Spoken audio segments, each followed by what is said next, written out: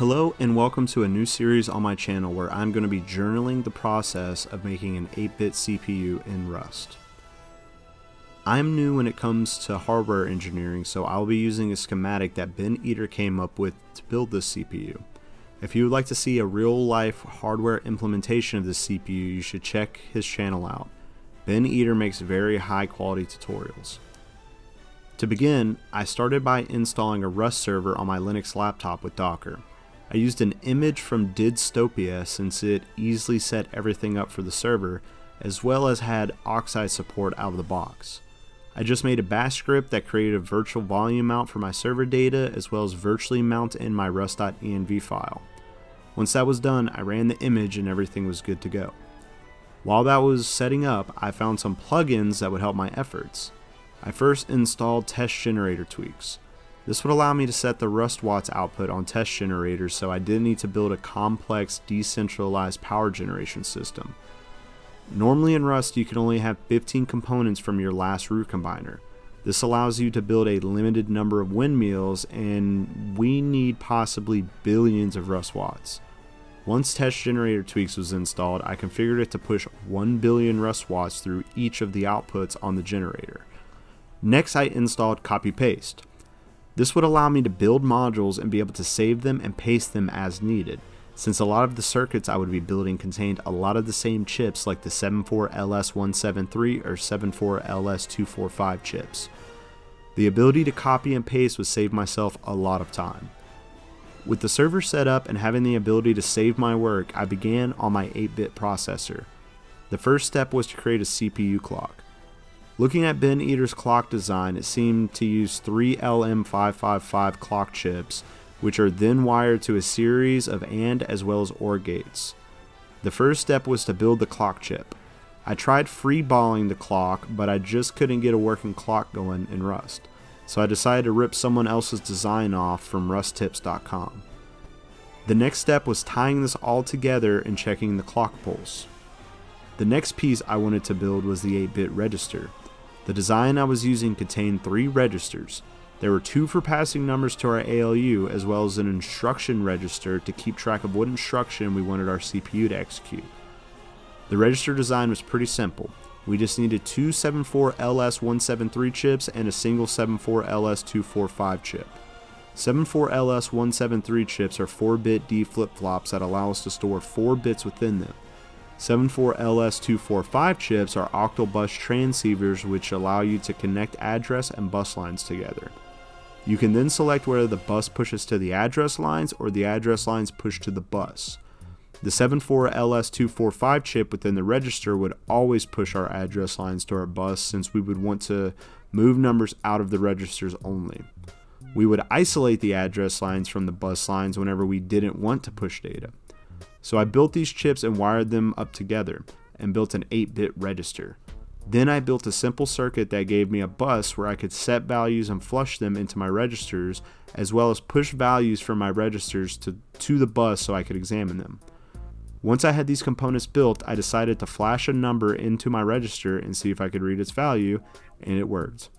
So if we sit back and think about everything that was built, I was able to read and write binary to registers, and so obviously the next step was to do something with these numbers. So I began work on the ALU. The purpose of an ALU is to do arithmetics. That is why it is called the Arithmetic Logic Unit. Our ALU would be able to perform addition and subtraction. It contained the previous chips we built, as well as a 74LS283 chip, which is a 4-bit adder with fast carry. I implemented this chip, then pasted all of my other chips together for my ALU and wired them up. I decided to pull the trigger and add 2 numbers together, 10 and 15, which under normal circumstances should give me 25, but instead I was getting 40. It was completely borked. I tried to debug my ALU, but the wiring was garbage. So it was hard to trace wires, and for some reason, left clicking with my wire tool would not render the trace. My ALU itself had an I/O shield, which made it easier to check inputs and outputs to it, but my registers didn't, as well as the internal chips inside of the registers. So I decided to scrap everything I had built and rebuild it all using a certain code style. I made a chiplet design. I would first build this big wooden stage thing, and inside the lower area would be all the logic for the chip. So if I built a 4-bit adder, you would have all the gates down there doing the math. Up top on the front would be the I/O. This is where you would connect to the chip. I rebuilt all of my chips and rebuilt my ALU, and it was still borked. I would try to add 64 and 64 and would end up with 130, or when swapping my ALU to subtraction mode, I would get a 64. I did some debugging and fixed some chips, but I just could not get the adder to output the proper number. I decided to rebuild everything for a second time, and this time test every chip I built vigorously to make sure they perform the proper actions. I also came up with the code style guidelines to make sure I didn't run into issues further down the line. Like for example, I would name all my I/O by what's reflected in the bin eater diagram. Some of my chips had the manufacturer's naming conventions for pins, and this led to inconsistencies with debugging as well as wiring up all of my chips. The next big improvement was debug displays on the chips themselves. More often than not, I was looking at the circuit internals and would have to retrace the lines to make sure they worked. And finally, I added switches for all of my inputs so I could easily manipulate the chip. After I redid all my chips again, following this new style, I started work on the ALU for the third time, and it was once again borked. I was mad and was flying around and pasted in a second ALU so I could make edits and leave my original intact. When I saved the blueprint, all the lights were on, so I went to clear them. When I did, they didn't clear. The copy-paste plugin was breaking the state on some of my components.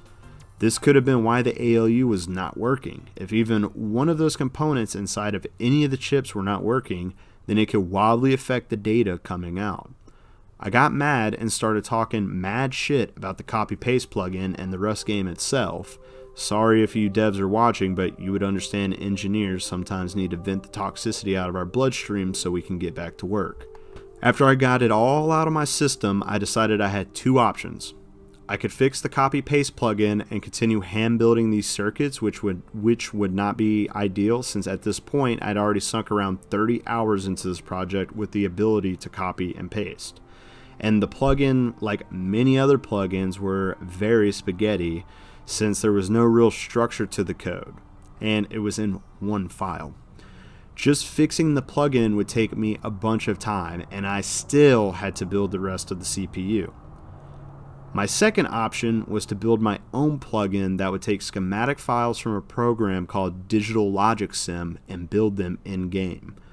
I would just have to figure out the state issue, and I could build my 8-bit computer as soon as I got a chip build in Digital Logic Sim for it. This would also allow me to build much more difficult things in the future with ease, like a 32-bit computer for example. I went with the second option and began work on my plugin, since it seemed to save me more time in the long run with this project as well as other projects in the future. And it would also begin a sort of renaissance with circuit designs in Rust. If this plugin was developed properly, it could change the way we build things in Rust. But before we get into that, we're going to leave the plugin process for the next devlog. If you enjoyed my content, please make sure to subscribe to my channel as well as like this video.